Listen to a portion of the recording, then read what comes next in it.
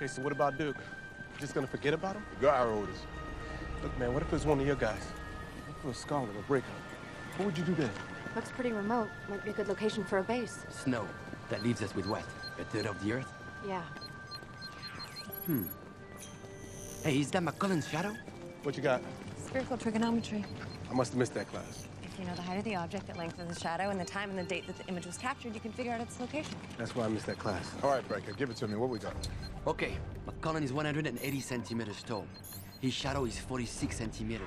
This image has decayed 6%, which means it's 51 hours and 17 minutes old. That's at the polar ice cap. Heavy. Yep. What do you say, sir? I said you've been ordered back to the pit. But I didn't say when, and I didn't say which route to take. Maybe a northern one.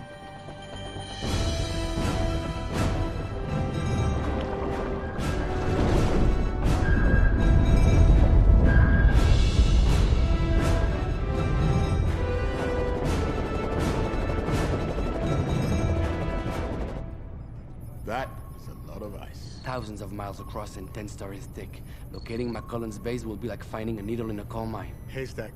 Huh, right. Haystack in a coal mine.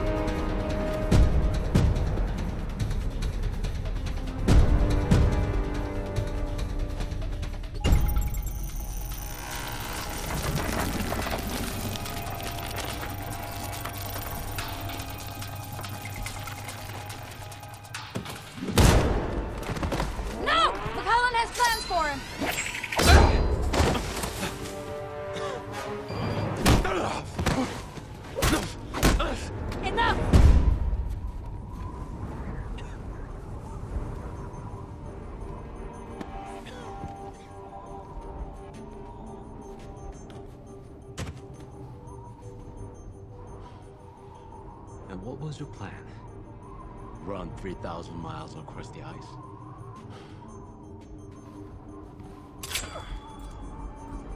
Stupid soldier.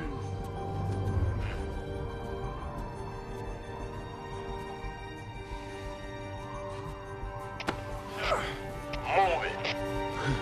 That's strange. What? When they stole the weapons case, I set my scanner to look out for the tracking beacon in case he came back on. And he just came back on. That's my boy.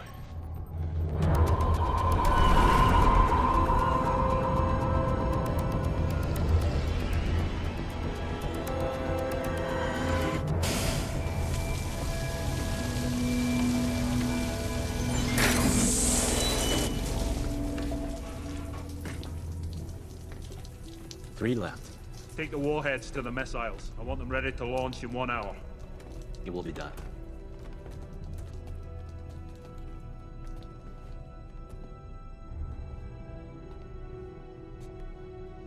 My beautiful lady of the lake.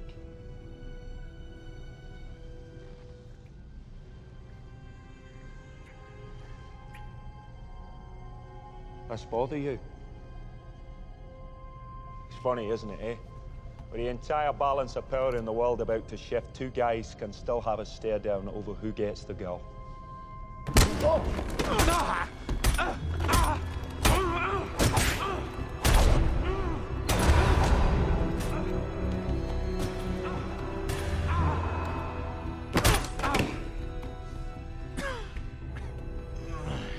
I'm going to make you very unhappy.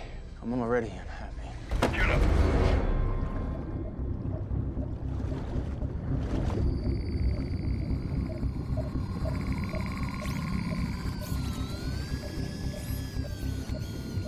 Video from the Aqua Cam is coming online now.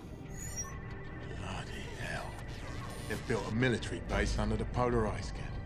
It's the perfect location. Nearly undetectable, easily defensible. Duke's gotta be in there somewhere. And the warheads. We have to find a quiet way to get inside. Elevator cables. They've got a surface entrance. Guys, there's something else. Going to sonar view. They've got tunnels running through the ice pack. Hey, look. They've got their own attack subs. Okay, what's that? Missile tubes. Must be for the nanomite warheads.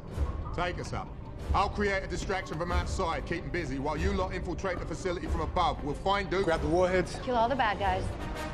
You all know, Team Alpha is under direct orders to return to their respective national bases. But I have something I need to do which goes against all orders. So if any of you decide that you have to leave now, I will certainly not hold it against you.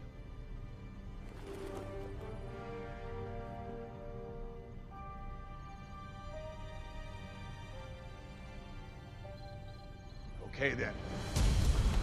What are you gonna do with the warheads? Oh, you take to your training well. That's good. Still trying to develop intel. So you won't mind telling me? Isn't it obvious? I'm a businessman. I'm going to use them.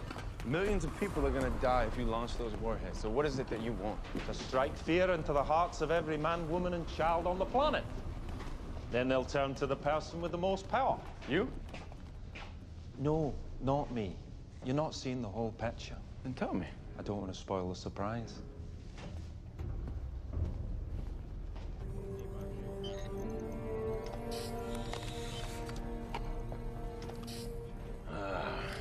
Guests. Meet the genius behind all my nanotechnology. Genius?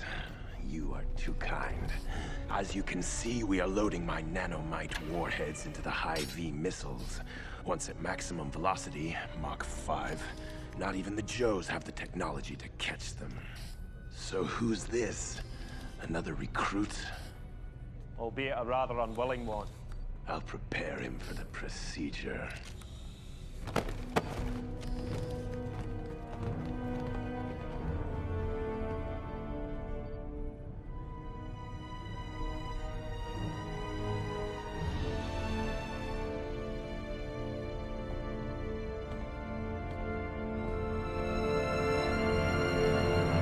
All teams, listen up. This is General Hawk.